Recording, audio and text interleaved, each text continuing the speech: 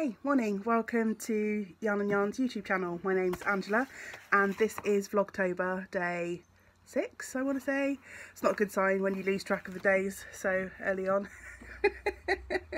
It's been a long week. It's Saturday here for me today. As you can see, I'm in the shop. I will be here for the morning. I'm not sure what the day is going to bring. I've just walked in and it's gently raining outside, which I absolutely love. Yeah, it was a really pretty walk in this morning.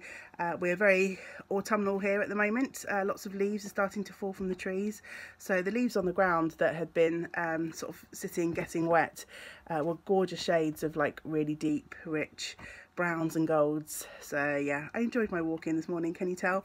And I've got some rosy cheeks as it's a little bit chilly out this morning. It's getting to that time of year where because we have like quite an old building and we've got a really big window that's like single glazed, the window gets steamed up in the autumn and winter when the weather's like this. So I have had to hoover out the window this morning. I know that sounds crazy, but I've got like a Karcher window vac which like sucks out all the condensation for me, which is great. It's so quick and easy, makes the window look lovely again, and obviously gets all of the damp and stuff out of the window, which is great. So yeah, I've done that already.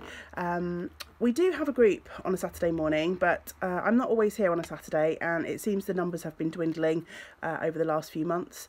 I know at least one of the ladies who comes regularly. We only really have 2 or 3 that come regularly now.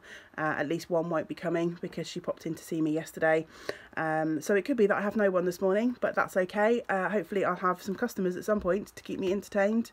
You never know when the weather's like this, whether that encourages people to think, oh, I want to be really cosy this weekend, I'll go and get some yarn and start a new knitting project, or whether people just stay inside. So who knows. If it is quiet in the shop this morning, I am planning on working on that pinafore dress that I showed in yesterday's vlog. I made a little bit of progress. There you go, put it against my black cardigan. So I've done one lace pattern repeat. The next lace pattern repeat is shifted over and it's going to be worked in between those. The right side rows are ones that you do have to concentrate on, so if it is busy in the shop, I may well put this away in favour of something else, but if it's fairly quiet then I shall work on this. I'll be closing up at about 1:30 and that is when my weekend will start. I'm hoping that I will be meeting James and we'll go in search of lunch. Other than that, I do not know what the weekend will bring. I imagine after a 6-day week with a long day on Thursday, there might be quite a lot of napping in my future, but we'll see.